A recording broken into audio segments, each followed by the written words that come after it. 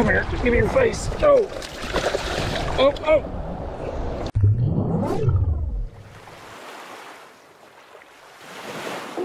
Welcome all back to the channel, Fishing Freaks. Thank you for being here. Thanks for subscribing to the channel. In today's video, I'm going to show you why riprap can be your best friend in the fall and winter and really save the day. Before we get going, huge mega sale announcement. Greatest GOOGAN month ever going on right now, month of November, guys. GOOGANsquad.com. Log on. You're going to see new sales popping up every week.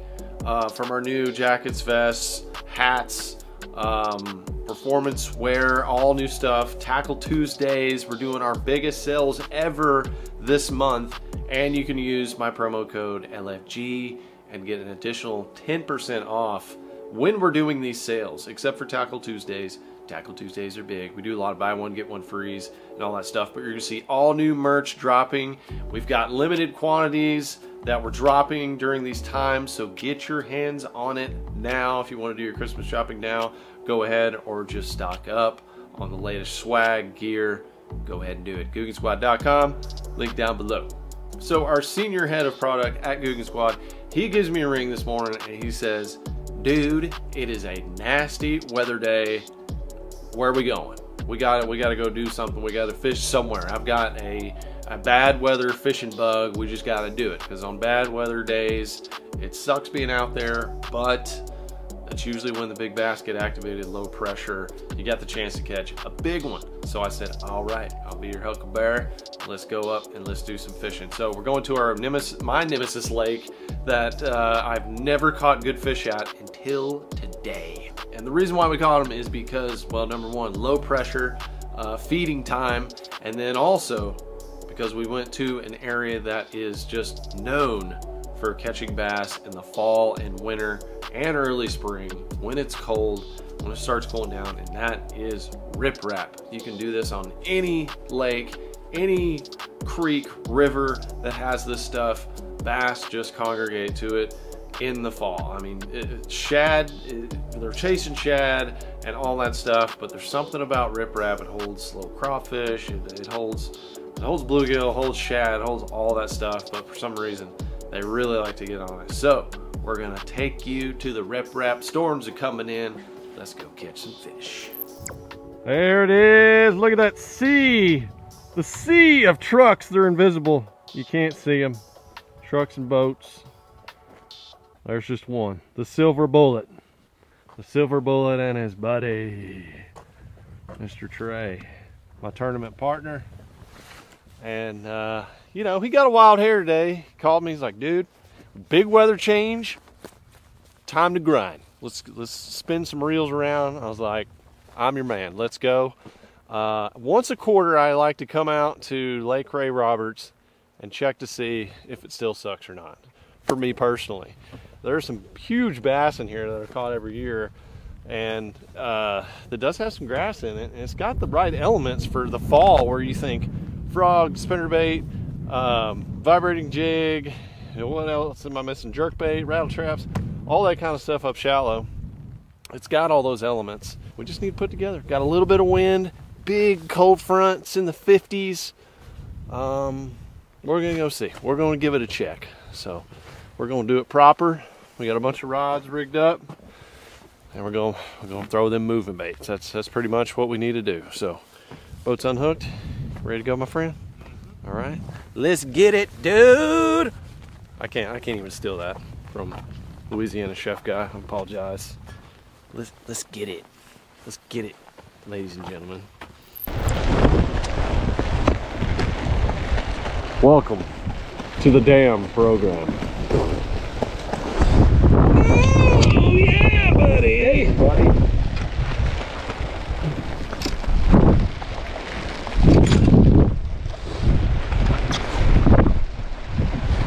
Oh, you're already jerking. I'm jerking. It's pretty much perfect fall dam conditions. I don't know that I've ever fished it. I haven't either. I really wanted to. We've got about 3 miles of it. Surely we can get a bite somewhere. I need to fish all three. Oh God, dude! I just latched onto one. Yeah. 8-pound hybrid. Bill. What are you seeing? I just feel like I should be grinding that big square bill. Okay, I like it. It's got sparked. Oh, seriously? Yeah. Should we get out of here? I don't know. What to do? What? You're scaring me, bro. That's just You got shocked? twice. You're sure of it? Yeah. I don't know what to do. I'm I don't scared. know what to do either. I'm scared. Dude, it has not lightninged once. No, I know. It's just weird. It's all right. Shut her down. We'll be all right. You're just freaking me the hell out right now. It just happened twice. When I put my rod I in heard there. it. You heard it the Yes, second time, right? I heard it zap you. All right. So, cork handle.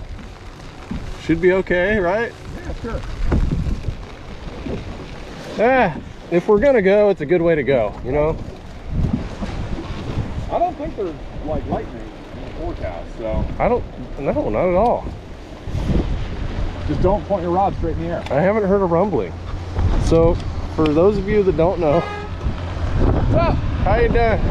For those of you that don't know, there is a electrical phenomenon that happens on boats sometimes where charged particles in the air will enter a graphite rod and will tingle your hand, giving you a sort of a shock, and it's an indicator that lightning is building. Trey just experienced that, and it's scary.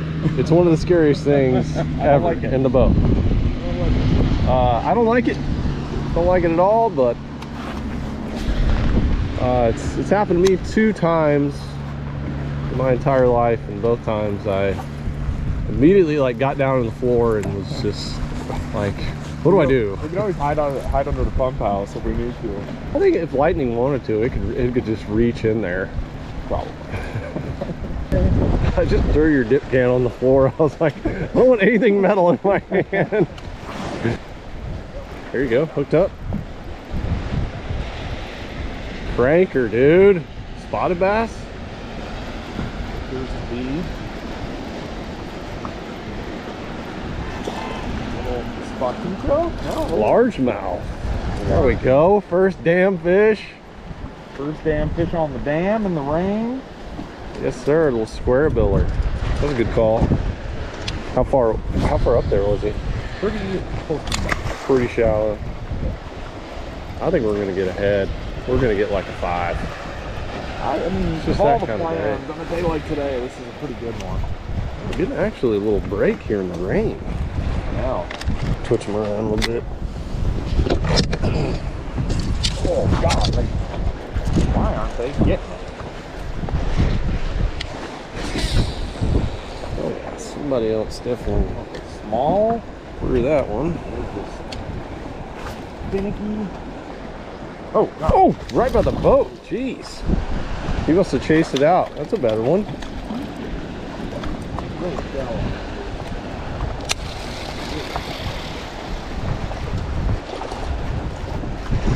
I'm gonna just throw at these posts real quick. Yeah, it's a big pump like that. There we go. A little 14-incher. Tournament saver. I'm about to show these fish what a spinning rod can do. God dang. They're just smacking it. Yeah. Got him. There you go. Oh, where'd he go? There he is. You come back on? Came up? Dang.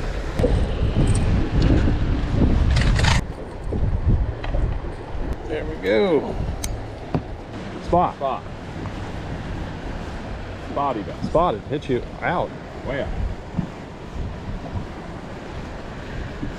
The ones that get it. Well, I switched up to a little crankbait. I had one jump off. I think it was a spot.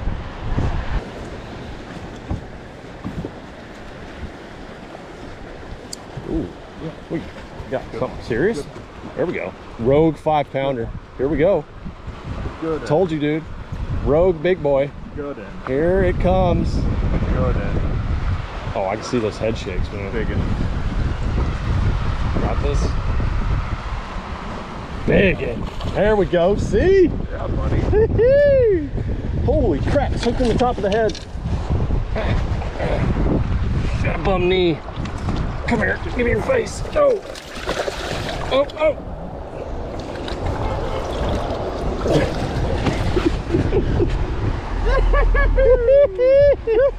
That's what we How call about that, man? Ray Roberts. Hey, buddy. Hey, that's a damn 6-pounder, man. Hey, shit, yeah, man. Oh, man. Woo! That's what you come Hey, out once here a for. quarter, you come check it for them bad boys. There you Like go. that. That's a picture fish. He actually ate it. He got the second hook right in the meat of the head. Lassoed himself. Woo! 2, 3, give me one big hold. There she blows right there. Oh, son, that's a big boy. Heck yeah. Hell yeah, dude. See, you had a feeling. You're like, man, it's a nasty day. I just need to come give her a dangle. Like Hooky from The Office. Makes it worth it. He was up way there. up there. Good to see. 2 cranks. Like thought I was hung. Dude, I knew it, man. I knew we were gonna get one of them rogue big boys. Now that I know, confirmed, got big boys running around.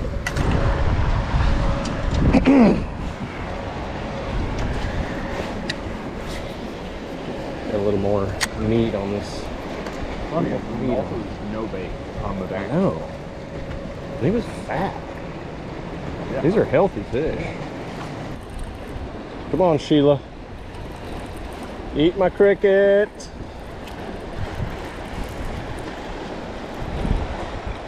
Oh, goodness. Good snickerdoodle? Yeah, I did. May or may not be on there. Oh, there we go. That little big. Oh, yeah, big boy. Stud. Big boy. Stud. Big boy on the line. Here we go. The head shakes. Foul weather, damn fish. Just catching big boys. Oh, oh. Oh, gosh. Look at this fatty Magoo. Uh-oh. Is that a spot? That's just a big old large head. Okay, I'm trying to lose it for you, sorry. Whew, son, look at that. That slimy bastard. That is a slime ball. Holy cow. Slime ball 5-pound Magoo. Woo! Well, had to be done. That fish is. He's That is, man. live well. We've got a 6 and a 5-pounder. This thing is gooey. I'm gonna put it back in the water, but man, 2 rogue huge fish today. Gotta love it. I'm gonna sniff him still. A little sour, but still good. He's got something going on with his slime coat. Got a slime coat issue. Yeah. See you, fella? Get that slime coat back working. Yeah, he's a weird. See that weird film he had on him? That is 2 of the biggest fish I've ever caught out here. And it was in like 10 minutes of each other. I know. So On the dam. this is like the this is the winningest day I've ever had out I here. think this is shaping up to be my best Ray Roberts day as well. And If we can fill out a limit, this whole bit of banner day. there's no one else out here. Stomping. Yeah, we get chomping a little bit. Oh, oh, and oh! Hey, just bite, just pew! Padoom. Slap me, man. Slap jaw. The last one was like yours, like felt like I was on a rock, you know. Yeah. Kind of loaded up a little bit.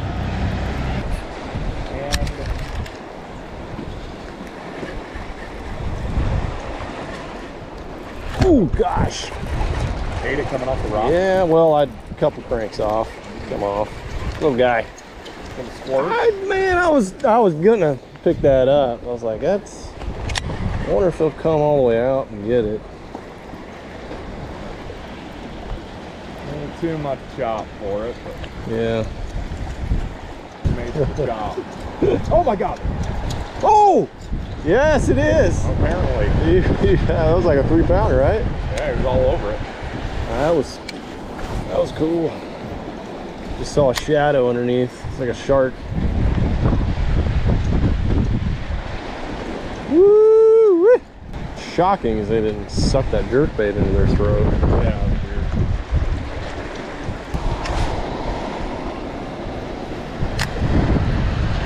Just the way back to the boat, man. Yeah.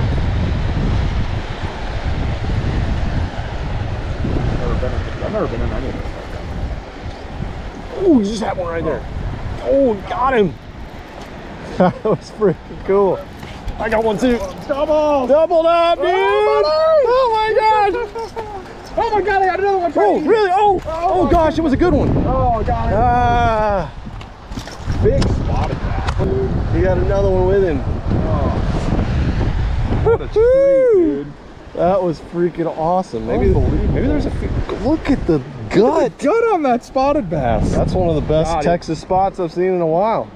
Literally had another one trying to eat it out of his mouth. Golly, man, that was cool. Maybe there's a couple jammed here at the end with the wind blowing. Little transition area too.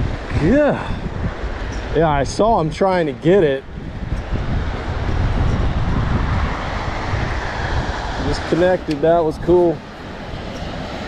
Oh, look at that. Beautiful. Gordito. Look at that blue on his scales. Oh yeah, that's cool. It's like a little Kool-Aid blue there.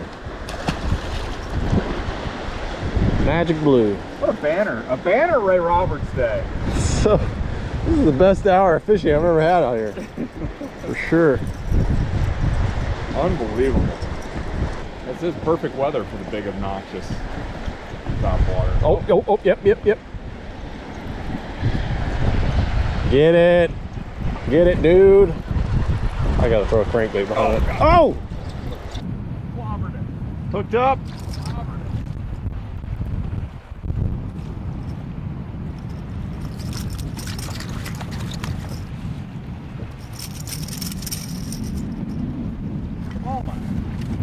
Smallmouth? Yeah.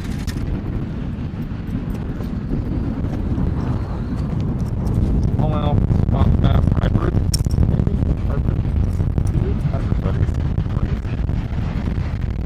Sharked it. On the toppy top. This little spot right here, this little corner. It's got him.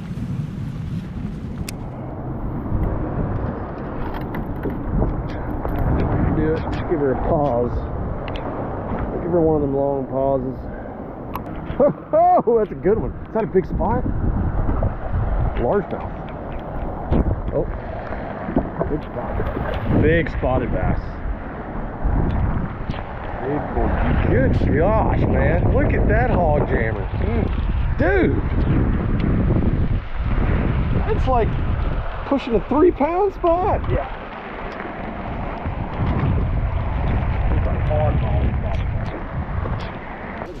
Look at the absolute girth. Spot. Hell of a fish, dude. Banner Roberts Day. We are, yeah, I mean, we got like an 18-pound bass. Yeah. Two big spots that would make the creel, probably. That's crazy.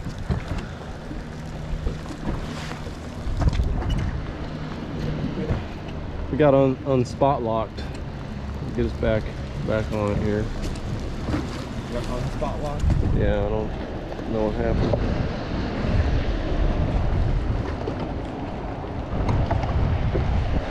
Oh, I'm hooked up. Got him on the jerk bait. Really? Oh yeah. Oh shoot. Oh, he's in the motor. Oh. God, come off. No, I still got him. You got going. Dude, I don't know. Are you? Good largemouth.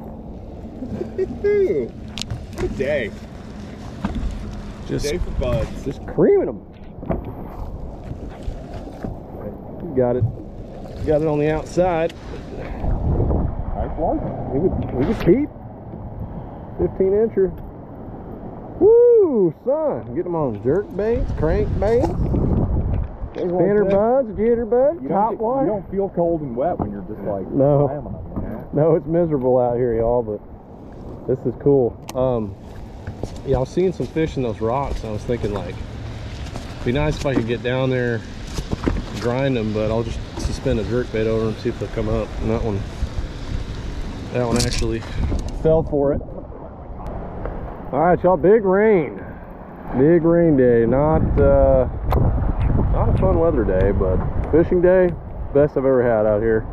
Switching up on our second pass with a spinnerbait, little 3/4 ouncer, just trying to get it down there in these rocks, and noticed a lot of them are kind of glued to it.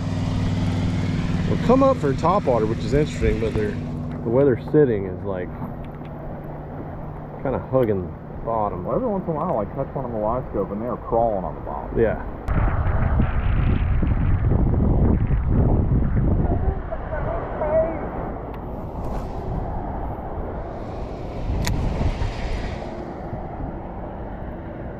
Oh goodness, got wally bammed. Big chunky. One more big one.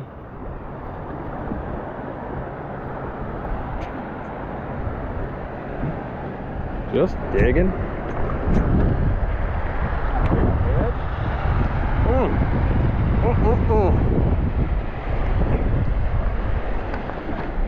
Come here, Samson.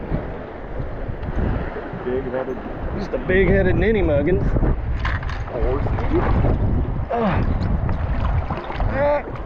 My knee. Trick knee. Oh man, Rackley, the trick knee. I got him. Oh God, what a solid unit. Ah, got him on the old spinner bug. I think that means you got like a 20-pound bass. I think so. Solid, delectable guy there. Woo! See, bud. 3.5, 4-pounder. Yeah, he was chunky. It is a nasty son of a gun out here. But I'm so glad it came. Worth it. My hands are pruny, but these bass during this last couple hour sesh have been chunk. All right, back nice and dry here in the fish cave. The weather got real nasty there, but we had a good time. I know I couldn't break out the big cameras and all that stuff, but hopefully you guys saw the big bass latching on. And the key lures, the things that we're working, are your typical fall shad type stuff. You know, your crankbaits, spinner baits, your bladed jigs, jerk baits, anything that's imitating a shad. That seemed to be key.